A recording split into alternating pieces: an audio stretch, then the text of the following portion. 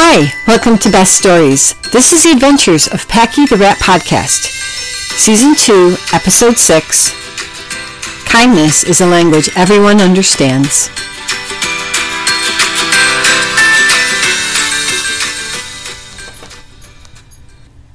Tomorrow we're going to the library, so everyone check your backpacks, instructed the children's mom. And as she had expected, some of the library books that they had taken out, the children could not find. And what started out as a normal evening quickly turned into chaos. Books and toys and papers were being tossed and searched through, and now there was only one more book to locate, and no one could remember the title of the book or what it was about. Everyone was searching, helping to locate the misplaced book. But now it was getting late, and it didn't seem like the library book was going to be found tonight. Then one of the kids shouted, "I know!" and ran down the stairs, and everyone quickly followed. Unfortunately, the book was not there either. And now it was definitely time to go back upstairs, and just when they were going to give up looking for their book, one of the children looked in their backpack one more time and said, "Oh wait, here it is!" Okay, everyone back upstairs," said their mom. Heads down, covers up, and lights out. It's time for the next adventure about Packy the Rat.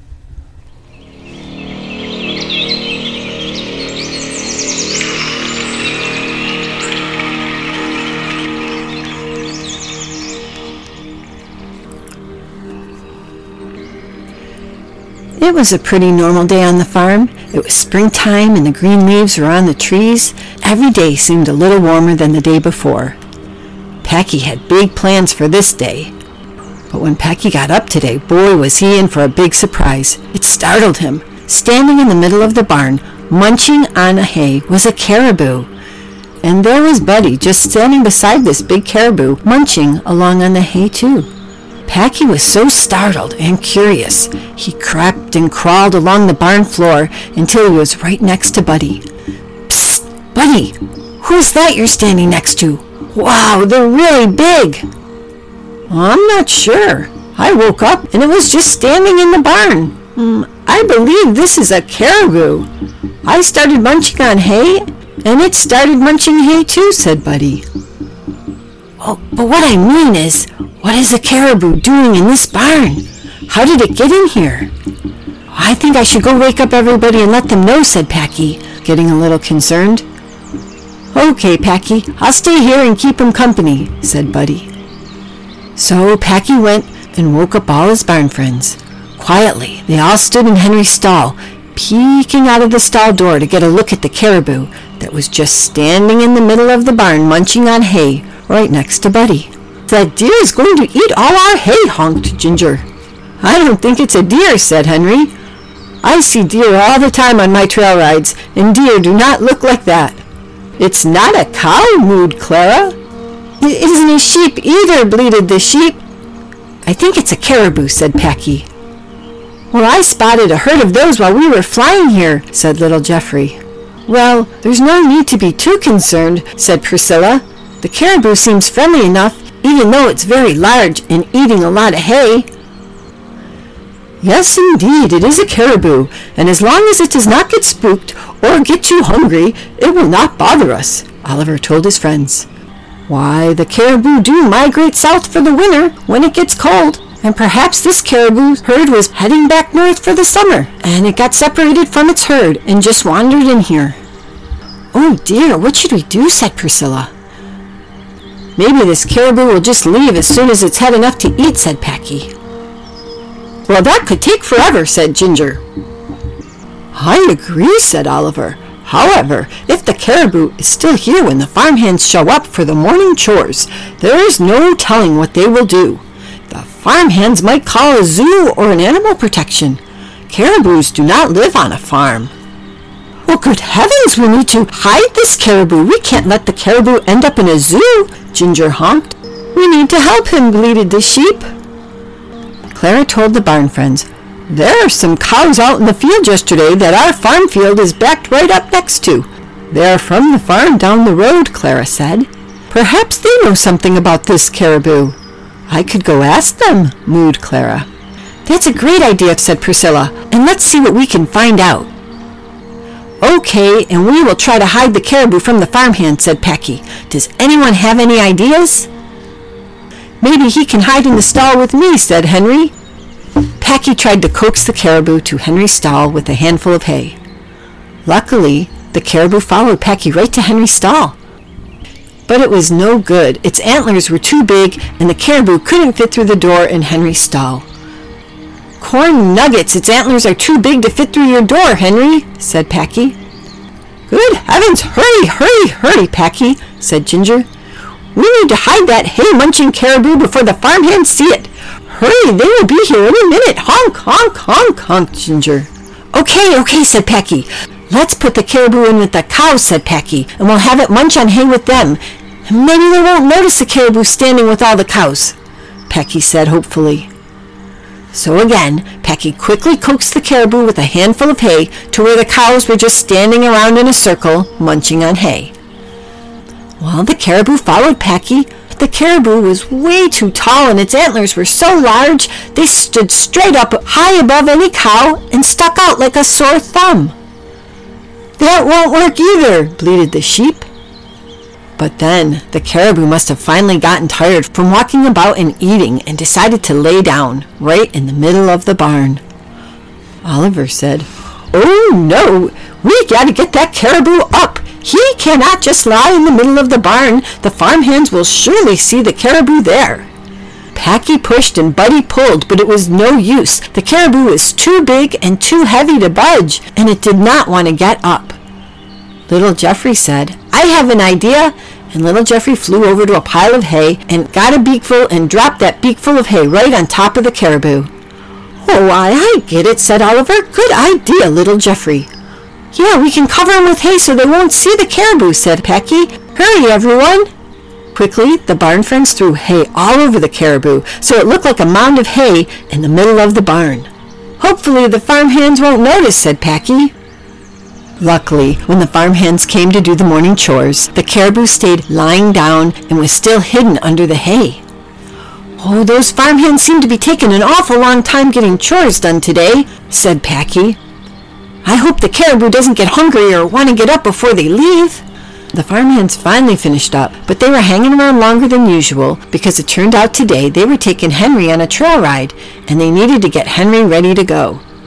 And just as they were getting ready to lead Henry out of the barn, the caribou started getting restless and the hay started moving and was falling off the caribou. Luckily, Henry saw the caribou start to stir, and he saw the hay starting to fall off the caribou. Henry knew he had to get the farmhands out of the barn a different way so they didn't see the caribou right in the middle of the barn.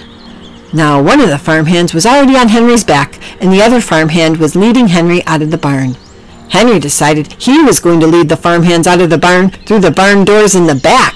The farmhands didn't know what Henry was doing. They tried to pull Henry around and lead him out of the front barn doors. But Henry would not be turned around. He headed for the back barn door so fast, so the farmhands wouldn't see the caribou, who was right in the middle of the barn. Now, the farmhands were not able to turn Henry around, but there was a good reason the farmhands did not want to go out of the back doors of the barn. Besides having a lot of farm equipment placed at the back of the barn, making it difficult to squeeze through, it was also a little dangerous with all that heavy equipment. And the rain had made the back of the barn a muddy mess. And when the farmhands and Henry finally got outside of the barn, they were a muddy mess too. "Ah, Henry, what's gotten into you? Why did you want to go out the back door? Now we're all muddy," the farmhand said. Henry nodded his head up and down to show he understood, and then he nuzzled his head against the farmhands. They were too fond of Henry to be mad, especially when he nuzzled them like that. And Henry was so successful getting the farmhands out of the barn, they didn't even see the caribou that was now standing munching on hay in the middle of the barn again. The farmhands led Henry to the trail and just started off on the trail ride, muddiness and all. The barn animals knew they did not have a lot of time to think of another plan to hide this caribou. But luckily, Clara and Priscilla returned with some interesting news from the cows that were out in the field from that nearby farm. "It seems that a pack of wolves had spooked a herd of caribou and sent them on a stampede, and this one must have gotten separated," mooed Clara. "They said the herd of caribous were not far from here, and that herd of caribou will probably make it to the river by tonight to rest." "Why, all we have to do is take this caribou to the river," said Oliver, and then the caribou will meet up with its herd, Oliver said excitedly. Well done, Clara and Priscilla. Oh, splendid! We have saved the caribou from the zoo, honked Ginger. But good heavens, how are we going to get him to the river? Ginger sighed. Now the caribou had finished all the hay that they had used to cover him, and now was walking around looking for more.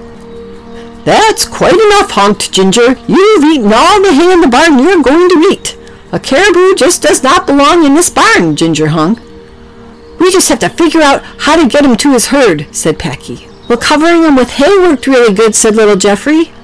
I don't think he can walk around with a mound of hay on his back, said Packy. It will fall off.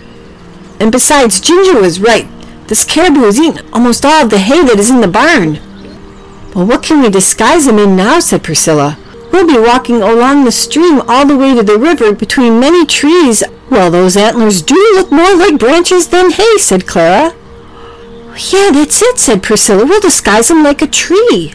Yeah, said Packy, and we can tie branches and leaves to its antlers and walk along the stream until it reaches the river. The caribou will blend in with all the trees. There'll be lots of trees to hide in all the way to the river.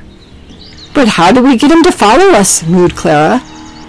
And how do we get past everyone at the farm and make it to the stream where all the trees are safely without being seen? Said Priscilla.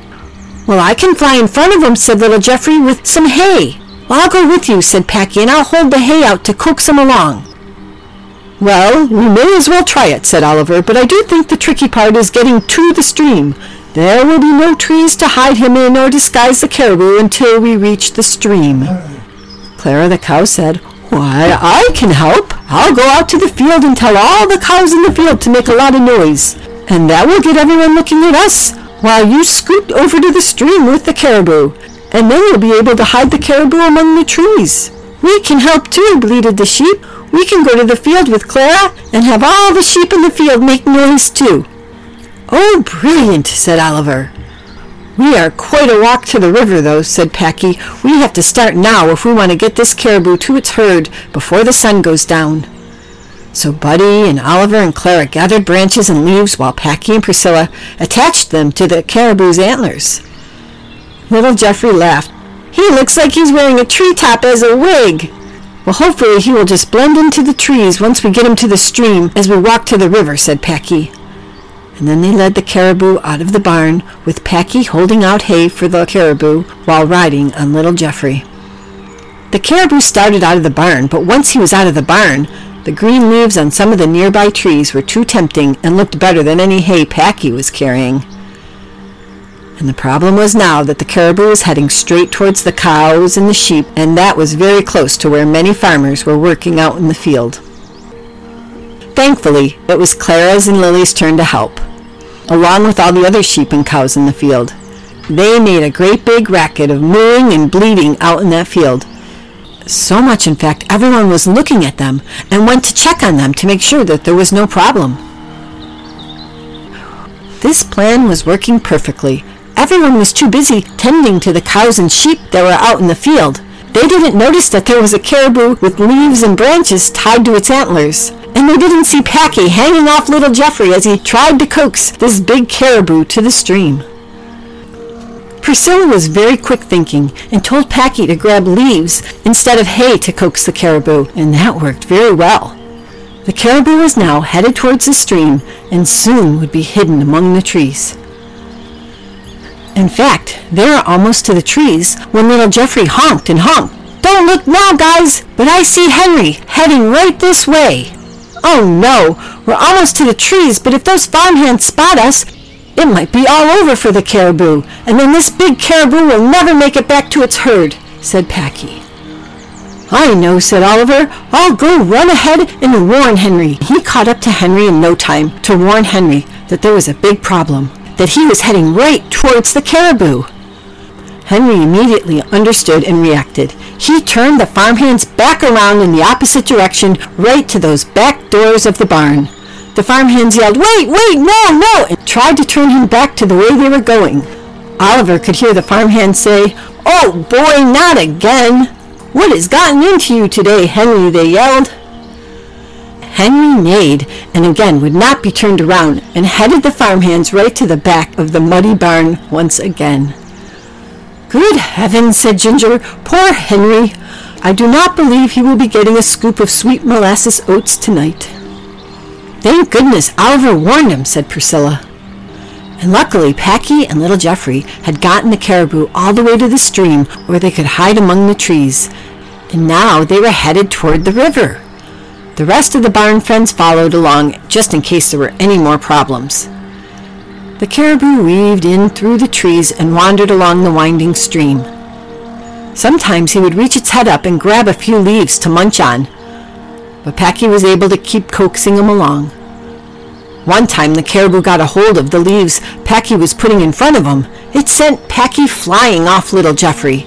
He had to let go of the leaves or the caribou was going to munch on him. The caribou stopped a few times for some water, and the barn friends were concerned it was getting late, and the barn friends were getting very tired.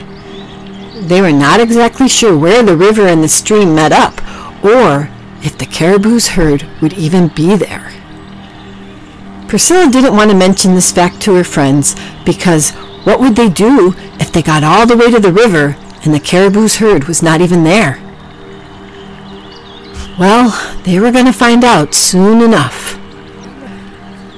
All the barn friends kept following the stream, hoping that they would meet up with the river soon. Then little Geoffrey shouted, "I see the river! I see the river! Oh, and I see the caribou's herd! We made it! We made it!"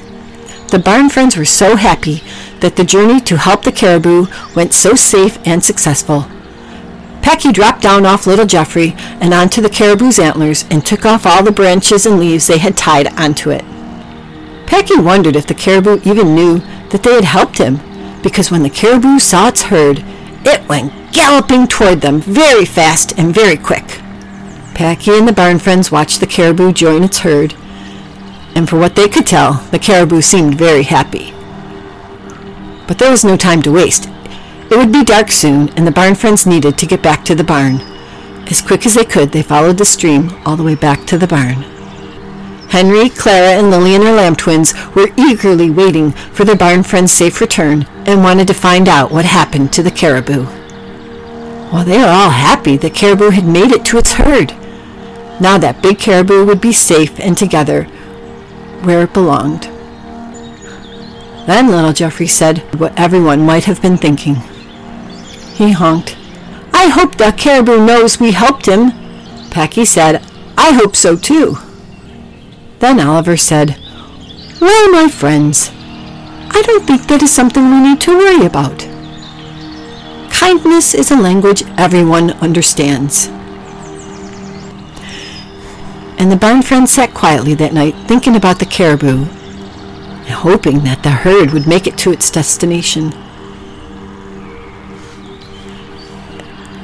That is the end of the story about the adventures of Packy the Rat.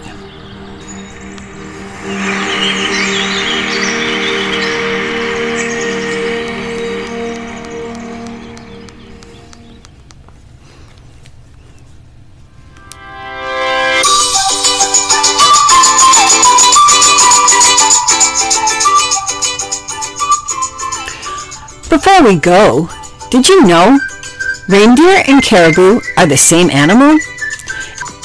In North America, the animals are called caribou if they are wild, and reindeer if they are domesticated. Both male and female reindeer and caribou grow antlers. The caribou migrate in herds of a couple hundred and can migrate up to 1,000 miles when its food is hard to find in the winter. I'm sure glad the barn friends helped the caribou find its herd. And I wonder, what would you do if you woke up and found a caribou in your backyard? Thanks for listening to Best Stories, and don't forget to listen to our next episode in the adventures of Packy the Rat.